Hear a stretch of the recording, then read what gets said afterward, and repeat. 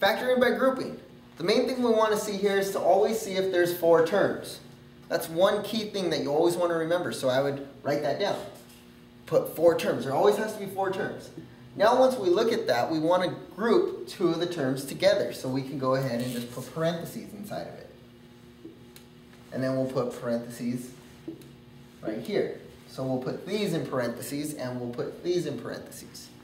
Then what you do is you go ahead and take out the greatest common factor for each of the binomials. Now we'll call them binomials because we're putting them in parentheses now.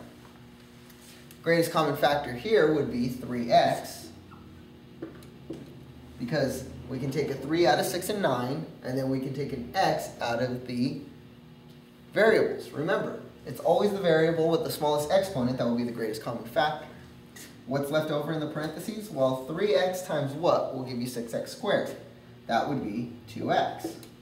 And then 3x times what will give you 9x? Well, that would just be 3. And we go ahead and we keep that sign right here.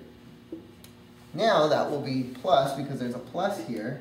And what can we factor out from 4x minus 6? What's the greatest common factor? Well, they don't have a variable here, so we know that there's no variable we can factor out. But let's look at the numbers. Well, 2 goes into 4 and 6, so we'd go ahead and take out a 2. And 2 times what will give me 4x? That would be 2x. And then 2 times what gives me a 6?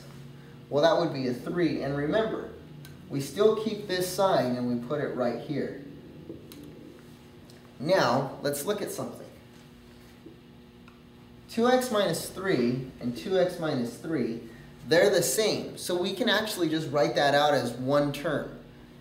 So let's go ahead and write that as just 2x minus 3. And it's not 2x minus 3 squared, it's just 2x minus 3 as one term. And then we'll go ahead and we'll look at these numbers. We'll look at 3x and we'll look at a plus 2. And we'll write that. 3x plus 2.